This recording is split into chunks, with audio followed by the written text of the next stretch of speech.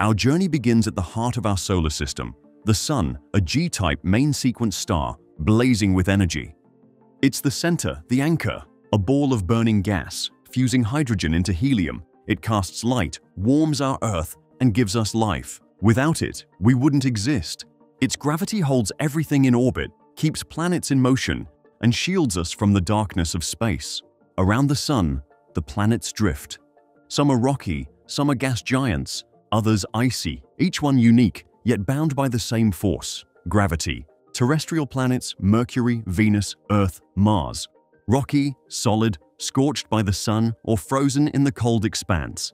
Mercury, closest to the sun, is a scorched wasteland. Venus, shrouded in toxic clouds, burns with a deadly heat. Earth, our home, a delicate balance of land, water, and life. Mars, the red world, cold and desolate, but once a cradle for ancient rivers. Gas giants: Jupiter and Saturn. Massive, their beauty hidden beneath thick clouds. Jupiter, the giant king, swirling with storms, its great red spot a storm that's raging for centuries. Saturn, adorned with its iconic rings, a world of icy moons and endless mysteries. Now ice giants, Uranus and Neptune, far out, cold and distant, yet full of intrigue. Uranus, tipped on its side, a strange tilted world. Neptune, dark and stormy, home to the fiercest winds in the solar system. Beyond them are the dwarf planets: Pluto, Eris, Haumea, Makemake, Ceres. Small, scattered remnants from the early days of the solar system, frozen worlds lingering on the outskirts. Around these planets, moons circle, natural satellites, each one a world of its own. Earth's moon, with its craters and desolate surface, a silent witness to our history. Jupiter's Ganymede, the largest moon in the solar system, a frozen giant with oceans buried beneath its icy crust. Moons like Io with its volcanic fury, or Saturn's Titan, a moon with lakes of methane and an atmosphere of its own. The solar system is also filled with small bodies, scattered remnants from its formation. Asteroids, rocky fragments, mostly in the asteroid belt between Mars and Jupiter. Some are tiny, some large enough to threaten planets. Comets, icy travelers from the outer reaches of the solar system. When they approach the sun, their icy cores heat up and form tails, a beautiful reminder of their long journey through the void. Then there are the meteoroids, small particles from comets or asteroids entering Earth's atmosphere. As they burn up, they become meteors, a streak of light across the sky. Some, large enough to survive the descent, become meteorites, touching the Earth with a history older than our planet. Stars born from nothing but gas and dust, a cloud of material collapsing under its own gravity, heating up, igniting in the darkness. This is how it all starts, the birth of a star. When a star forms, it enters the main sequence, like our sun. Here, hydrogen fuses into helium, releasing energy that powers the star for billions of years. This is the steady, stable phase, the heart of a star's life. In this phase, it shines, providing light and warmth across the universe. But stars are not eternal. Eventually, they exhaust their hydrogen fuel. Then begins stellar evolution. For stars like the Sun, the end begins with the red giant phase. The star expands, its outer layers cool, and it becomes a giant. It sheds its outer shell, releasing clouds of gas into space. What remains is a white dwarf, a small, dense remnant, no longer shining with the energy of fusion, but slowly cooling over billions of years. For more massive stars, the fate is far more violent. They explode in a supernova, a brilliant burst of light and energy. What's left behind is a neutron star, a dense core, only a few kilometers wide, packed with more mass than the sun itself. And for the most massive stars, a black hole, a region where gravity is so strong, not even light can escape. The ultimate fate of a star, a final collapse into infinity. But stars come in many varieties. Some are not as stable as the sun, they flicker and pulse. Variable stars dash. Their brightness changes over time. Others are part of binary systems, two stars orbiting each other, their fates intertwined. In these systems, the stars can exchange matter, altering the very nature of their existence. Some stars become pulsars, rapidly rotating neutron stars, emitting beams of radiation as they spin. These stars send signals across space like cosmic lighthouses, pulsing with regular precision.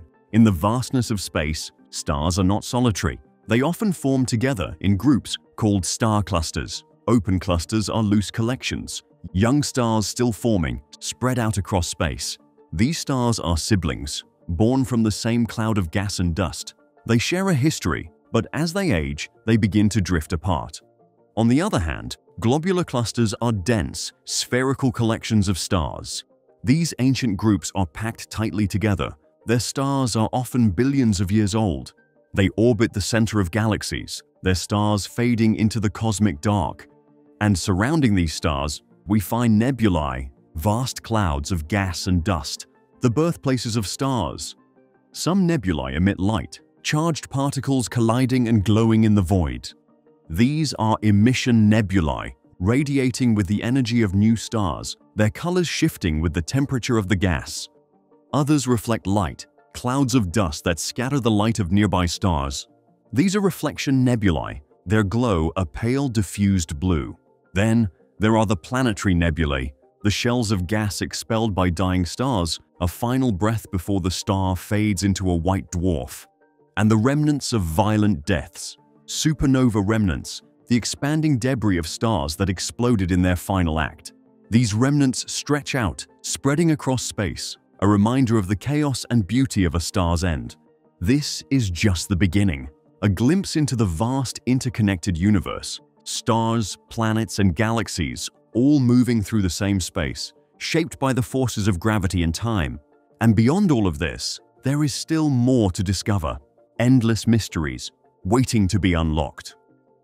Beyond the solar system, the universe unfolds in vast spirals, ellipses, and chaos. Galaxies, these immense collections of stars, gas, and dust, each one a universe in itself, shaped by gravity and time. Spiral galaxies, like our Milky Way, are elegant, their arms swirling out from the center in graceful spirals.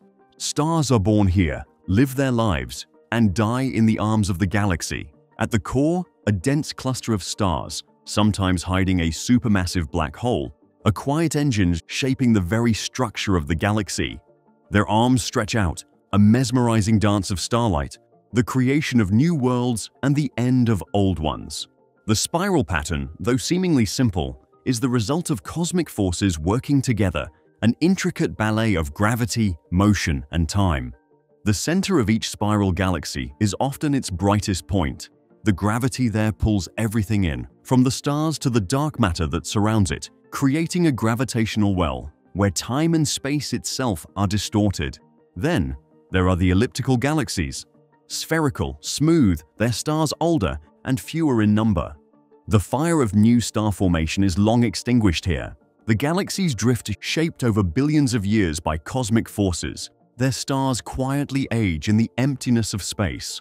A quiet reflection of the past, a remnant of an era where stars once burned brightly, now slowly fading into the silence of time. Irregular galaxies, a different breed. No defined shape, no grand design, fragmented, chaotic. They tell stories of collisions, of gravity's unpredictable pull. Yet in their chaos, stars still burn newborn and bright against the backdrop of their disordered form. These galaxies are the survivors of cosmic battles, the aftermath of collisions where gravity has torn them apart. But still, life, in the form of stars, remains. Clusters of galaxies come next, bound together by the invisible hand of gravity. Galaxy clusters are groups, sometimes small, sometimes vast, each galaxy a unique world, but together they move held in the gentle grip of shared gravity. The distances between them are vast, but their gravitational pull is enough to bind them. Some clusters are sprawling, containing thousands of galaxies, each a different world, each with its own story. And then there's the grand scale, superclusters, vast collections of galaxy clusters stretching across billions of light years.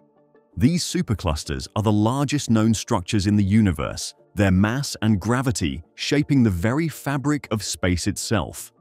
They represent the grand architecture of the cosmos, the building blocks of the universe's large-scale structure. As galaxies and clusters merge and collide, new stars are born from the chaos, and the galaxy, like a living being, evolves. A reminder that the universe is never static, always in flux, always changing. Each merger is a moment of creation, new stars igniting from the clash, new forces at work in the cosmic dance, and beyond the galaxies, the cosmic web unfolds. The universe is not a random scattering of galaxies, but a vast interconnected structure. Filaments of galaxies stretch across the void, their gravitational pull binding them together. These filaments are the scaffolding of the universe, stretching across unimaginable distances, a spider web of galaxies suspended in the fabric of space-time. Between these filaments lie the voids, vast expanses of empty space where galaxies are sparse, where the universe is quiet, where the silence stretches out across billions of light-years. The cosmic web is the blueprint of the universe, its design written in the fabric of space-time, shaped by gravity, and still unfolding, still expanding.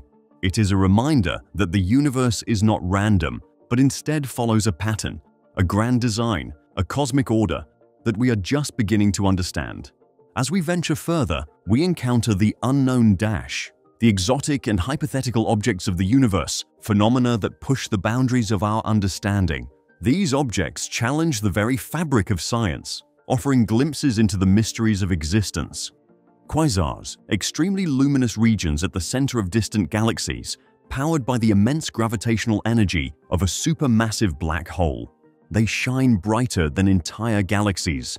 Their light crosses billions of years to reach us. They are beacons from the distant past, remnants of the universe's early days. In their light, we see the universe as it was, young, chaotic, and alive with the birth of stars and galaxies. These cosmic beacons are some of the brightest objects we can observe, their energy overwhelming, a reminder of the raw power that fuels the universe. Then there is dark matter, a mysterious force that doesn't emit light, yet holds galaxies together. We cannot see it, but we know it's there, by the way it influences the rotation of galaxies, by its invisible grip on the cosmos. Dark matter is the unseen hand, shaping the universe from the shadows. It is everywhere, and yet nowhere. Making up around 27% of the universe's mass energy content, it is an invisible force, controlling the motions of galaxies and galaxy clusters. We can't touch it, but it shapes everything we see. In the end, dark matter may be the key to understanding the structure of the universe itself. And dark energy, a force driving the accelerated expansion of the universe. It pushes galaxies apart, stretching the fabric of space itself. Dark energy is a mystery, an enigma that makes up most of the universe, yet remains beyond our grasp. Its influence is far-reaching, affecting the entire cosmos, yet it eludes our understanding. Some believe it is a property of space itself, a kind of energy inherent in the vacuum of space. Whatever it is, dark energy is the force behind the universe's continuing expansion, causing galaxies to drift further apart at an accelerating pace. Finally, the wormholes, theoretical passages through space-time, bridges between distant parts of the universe, or perhaps between different universes entirely. These theoretical objects are suggested by Einstein's theory of general relativity, but remain firmly in the realm of speculation. Imagine a tunnel, bending space-time, allowing one to traverse the unimaginable distances between galaxies in an instant. It is a tantalizing thought, the possibility of traveling faster than light, of moving between distant parts of the universe, or even between parallel universes. Though they exist only in the realm of theory, they represent the possibility of travel beyond the stars, a shortcut through the vast emptiness, a way to move faster than the speed of light. In this grand, interconnected universe, we have only begun to scratch the surface. Galaxies, stars, and dark matter, the known and the unknown, all intertwining. Each discovery opens a new door, leading us deeper into the mystery toward a greater understanding of our place in the cosmos. With this, we come to the end of our video. See you in the next one. Until then, keep exploring the galaxies and stars.